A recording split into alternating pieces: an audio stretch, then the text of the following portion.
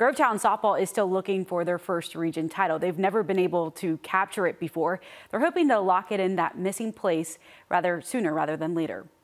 For a team that's had 24 straight wins this season, there's still business to accomplish. I feel like we worked so hard to get where we're at today. I think we're a lot better prepared this year, and last year we were really good offensively, but us being able to go in off season and build on that, and everyone individually got better, I think it just brought a lot back to the team this year. How they'll do it? Well, they'll play the consistency game, relying on what they do best at the plate.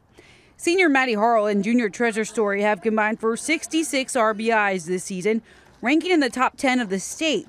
It happens a good amount. I have a couple good hitters in front of me, so it don't be too many on base, but gap to gap, you'll get one. Jocelyn Sargent and Sam Story writing their own chapter, picking up more than 30 runs each, run ruling opponents at least 13 times this season. It sounds like a lot, but it didn't feel like that just because the games, a lot of them were run rules, so they felt really quick.